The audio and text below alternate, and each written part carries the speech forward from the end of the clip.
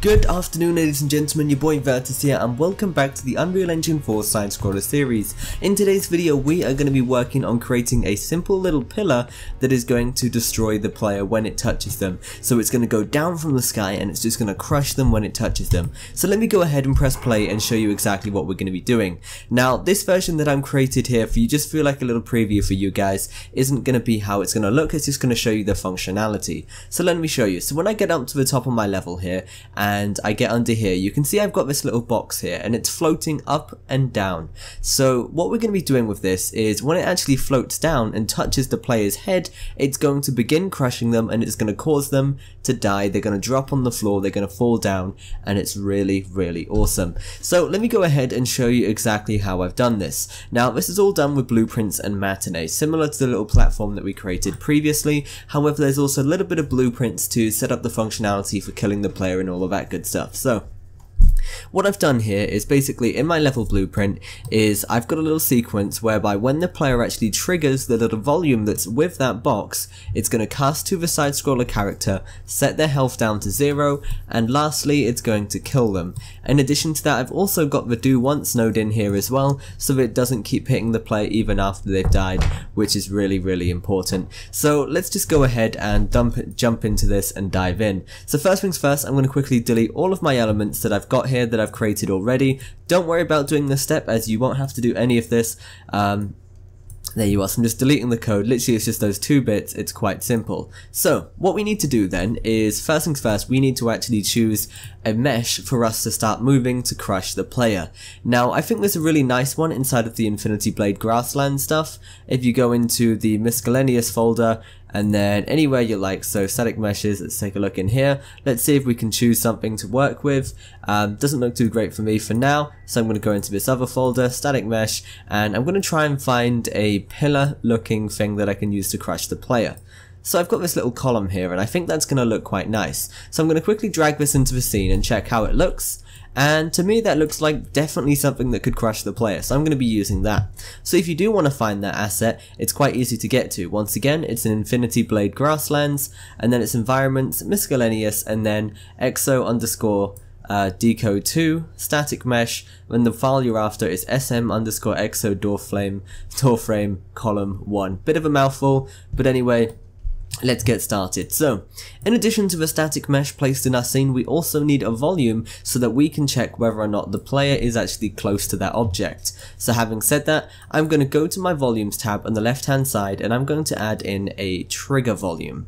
Once I've done that, from there, all I've got to do is move this column up to its start position. For now, I'm going to leave it about here. That's about the player's height.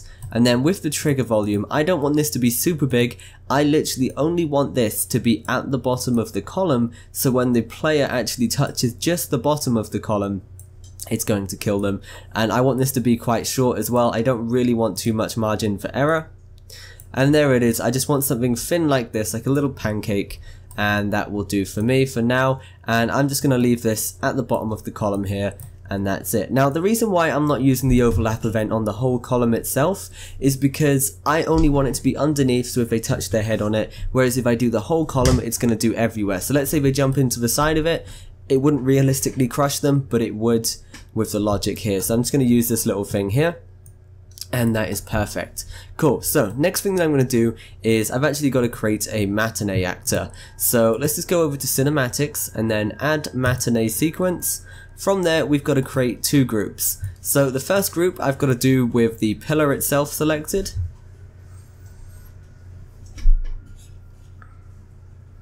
So with this pillar selected, I've got to go ahead and create this group. So I'm going to drag this down a little bit and then in my little black section here, add new empty group, and then I'm just simply going to call this pillar for now. And then the second group I'm going to add with the trigger volume selected is simply going to be called volume. And it's automatically changing the mobility of all of this stuff for us, which is quite nice. So what I'm going to do is I'm going to start off by animating the pillar. So I'm going to make this animation so it goes up and then it goes down, so it's quite easy to loop. So what I'm going to do is I'm actually going to add a movement track into here. So add new movement track, and then over about 2 seconds, or maybe even a second, I want it to be quite quick, I'm going to have it going down, I'm going to have it to crush the player. So as you can see there, it's moved down a little bit, so if I press stop and play, you can see it's crushing down on the player, which is quite nice. One other thing that I've got to do before I do actually animate it any further is I've actually got to quickly check to see whether or not the player is able to run underneath that when it's in its full position. So I'm going to quickly run through my game here, and I'm going to jump on this little platform, I'm going to move up, and I'm just going to quickly see if I can run underneath it. So let's see if we can do that. So I can run underneath it at the moment, it's in its full position, so I've got the go ahead there, so which means we can pretty much just continue. So I'm going to open up my Matinee actor again, and then from here, after it's been down to its bottom position, I'm going to create another keyframe at 2 seconds, press enter to do that, and from there I'm just going to move it back up to where it was. Now the easiest way to do it is we've got this little line, so simply I'm just going to move the little white bit up to the top of that line there, and if I press stop now in that position and then loop, it's going to go down, it's going to go down. The reason why it's looping here is because we need to drag out the little green section, and there we are, and we've got our simple little loop there, and that's looking quite nice. Now all I've got to do is pretty much do the same thing with the volume, so select that, add a new movement track, and then from there just create a keyframe at 1 second, and then simply just move that down with the pillar just underneath it, just like that, making sure it's able to touch the player, and then create another keyframe at 2 seconds this time, and we're simply moving it back up to the start position. So if we stop and loop this, you can see it's all moving in one sequence together, and it looks just how we want it to. So I'm going to stop that, and I'm going to leave it exactly where it is now. So what I need to do is I actually need to open up my level blueprint now and actually get this working. So what I'm going to do with my Matinee actor, I'm going to quickly make sure that starts on level load, so it's going up and down, and I'm also going to make sure this is set to loop as well. I'm going to press play, and I'm just going to make sure it looks exactly how it should do. So I'm going to quickly get up there once again, and hopefully it should just be going up and down, which is quite nice. Let's give it a couple of seconds. So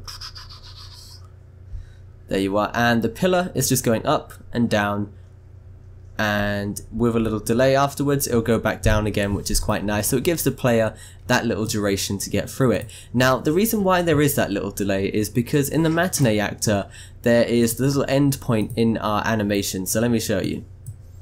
So the end point is over here at 5 seconds. Because we haven't got anything between 2 seconds and 5 seconds, it's just going to do nothing. So we've actually got about a 3-second delay there. I actually quite like that, so I'm going to leave it exactly how it is.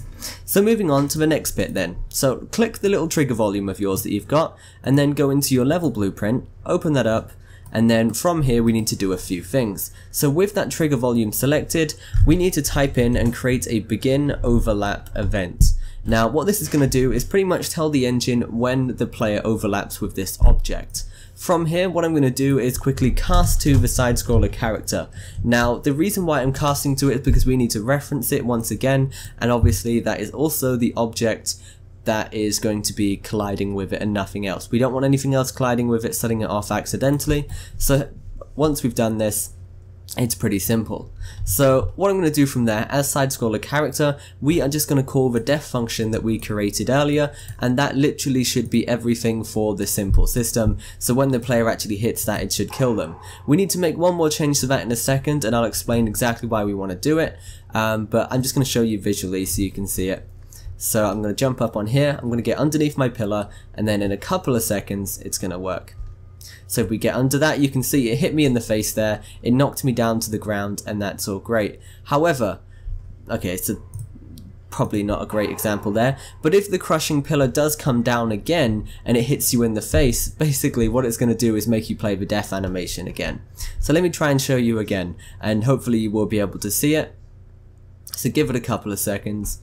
So you didn't quite see it there, it pushed me out of the way. But anyway, the point being is it's going to keep playing the death animation. We only want this to happen once. So what I'm going to do is from the trigger volume, I'm simply going to type in do once. And then from there, I'm simply just going to join it up, and that will make sure the whole thing only triggers once. So let's try that. So we press play.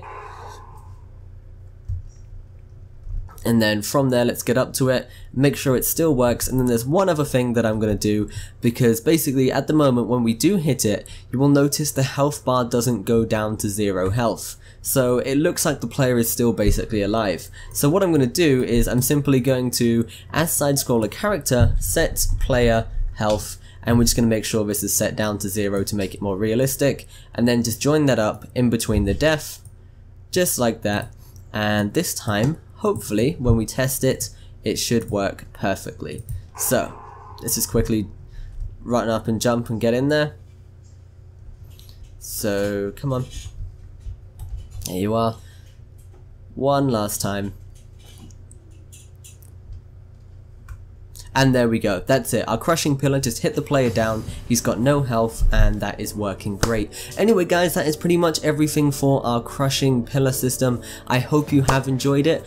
Once again, thanks for watching, stay awesome, keep creating, your boy Virtus, signing out.